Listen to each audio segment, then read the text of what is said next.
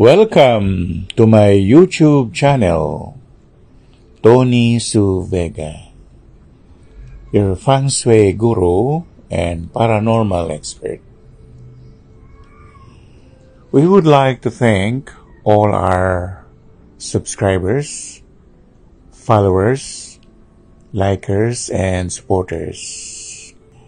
Josephine Katindig, Herbert Yao, Abigail Lim, Doktora Mabel Kakdak, Doktora Luisa, George Cabrera, George Policarpio, Jan Tover Cruz, Robert Cerezo, and those who would like to be mentioned here, please comment below and I will do so in my next video.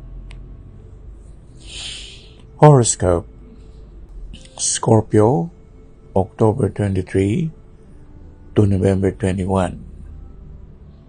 Today is Friday, November 10, 2023. For the whole of our segment, we chose the name of Wands or Page of Wands. This refers to time of Sagittarius, or news about business, about work, about job. Love aspect: your relationship with your wife or your husband and partner is getting tie up or fusion, a union. For your career is improving, and you can also multitask, meaning you can also put up your own business while working. Money and opportunities: when you do your job, do it with your dedication and your love for the job. Everything falls to places and you will be rewarded at the end. Life quotes: you do your job, but you do some fun. In olden days, during the time of Benjamin Franklin, it is a motto. They say, work and work make John a dull boy. Sa ating horoscope ng araw na ito ng Biyernes, 10 ng Nobyembre 2023, nakuha natin ang barahan ng Sota de Basto.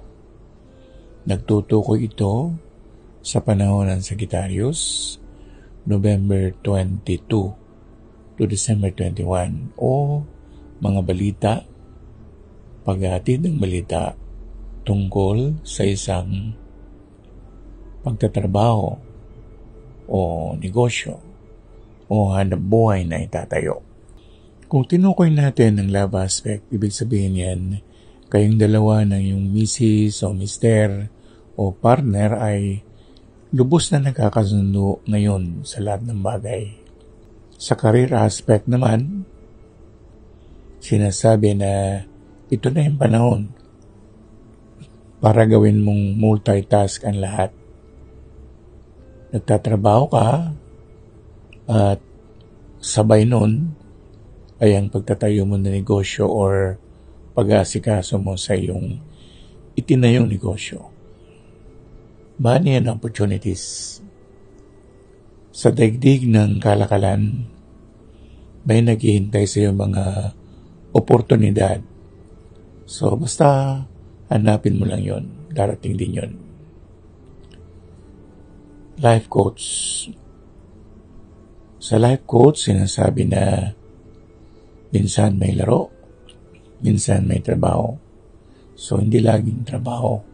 Ang sabi nga sa kasabihan ng mga panahon pa ni Benjamin Franklin, work and work make the John a dull boy. Sabihin, hindi lang basta trabaho, meron din yung diversyon.